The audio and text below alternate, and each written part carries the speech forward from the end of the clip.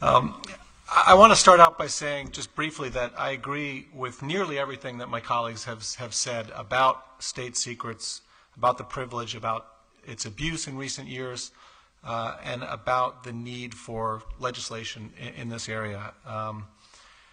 I think it's important as a general matter to have oversight of what the executive branch is doing. It's particularly important to have some sort of oversight over secret programs that otherwise wouldn't make it to the light of day. We've seen again and again over the last 6 or 7 years that when the executive branch is left unchecked, it tends to arrogate more power and to abuse that power.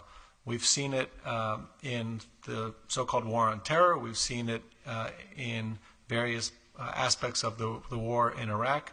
We've seen it in the use of domestic authorities for collecting information, whether it's the Foreign Intelligence Surveillance Act and electronic surveillance that takes place in the United States, or the FBI's use of national security letters, which are essentially administrative subpoenas by which the FBI can gather vast amounts of data, communications records, financial records, and the like.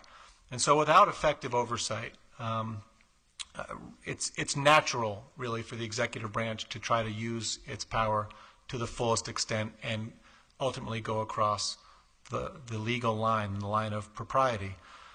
Congress has been largely asleep at the switch. I agree very much with Aziz on that point. I think it has gotten better in the last 2 years, but I do think there is still more that needs to be done by Congress as the other political branch in wielding a much tougher stick when it comes to its oversight functions with